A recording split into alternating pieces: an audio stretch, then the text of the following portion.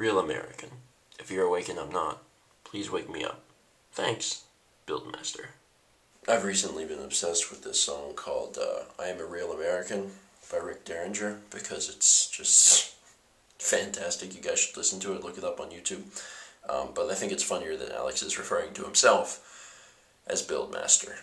After class, me and Alex got a bite at McDonald's because I got his, brought him over to get his car, and they have side salads on the dollar menu, and they're pretty nice little size salads. I didn't realize that. Like, I always get a McDouble, or in this case a McChicken, which I think is probably a healthier choice, even though everything is bad for you. But anyway, yeah, that's a pretty big salad for $1.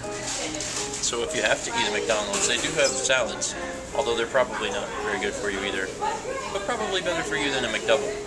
Awesome thing that happened today is my package came, the mouse I ordered, because that mouse is pretty much broken.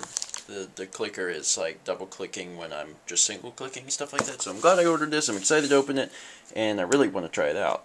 Alright, I just got it out of the box.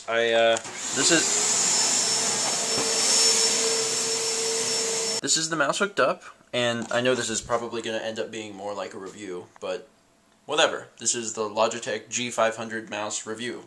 It fits in my hand really nicely. I've been using smaller mice the last few years, and I have really huge hands, so this is actually a big improvement just because I have large hands, and I mean, it's not the biggest mouse I could get, but it's actually really comfortable, especially this little section down here, which is grooved for the thumb. Pretty big fan of that. Another interesting thing is you probably see these LEDs. That's controlled by these buttons right here. We have plus and minus, and we have 3 different settings, 1, 2, and 3. And that actually controls the sensitivity of the mouse on screen. So for example, you can see my mouse moving around really easily. It's because I'm on the 3rd setting. Now if I drop it down a setting and hit the minus button, it becomes a little more difficult to move. Like, it doesn't go as far, and then I can drop it down one more to the 1st setting, and it barely moves at all. Now, they advertise this mouse as a gaming mouse, and, well, that's for good reason. For example, if you were going to use those little buttons in a shooting game, you might keep it on the 3rd setting, the highest setting whenever you're just playing the game, but if you pick up a sniper rifle, you could drop it down to the lowest setting, and then you can move the mouse as much as you want, but you're only going to move your cursor a little bit, so it would be good if you're sniping. So it's very much a gamer mouse. Which is okay, because I am a PC gamer predominantly over consoles, but I'm mostly just going to be doing like Final Cut work with it. Because the mouse has 10 buttons, I decided to take advantage of 2 of those and make them zoom in and out. So the buttons on the mouse actually zoom in and out of my timeline, which is like really, really useful. I should note that if you're watching this and you have a Mac, there is absolutely no Mac support for this mouse.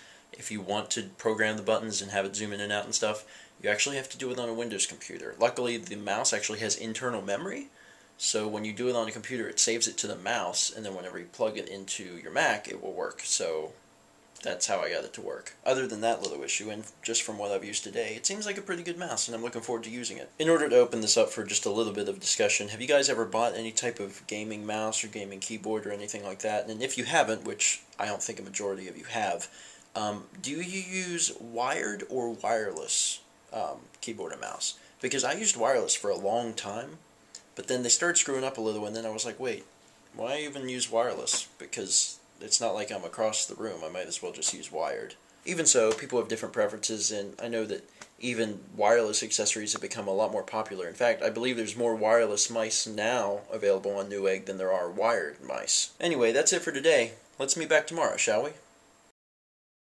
Oh, and one other thing. Yesterday I had an idea for the Let's Play channel. I was like, hey, I don't have any kind of schedule out because people may not understand exactly what I'm doing. I know I explained it to you guys, but it's not on the channel, and it was a little confusing. So I decided to actually make a Google Calendar public that shows when each LP is going to come out.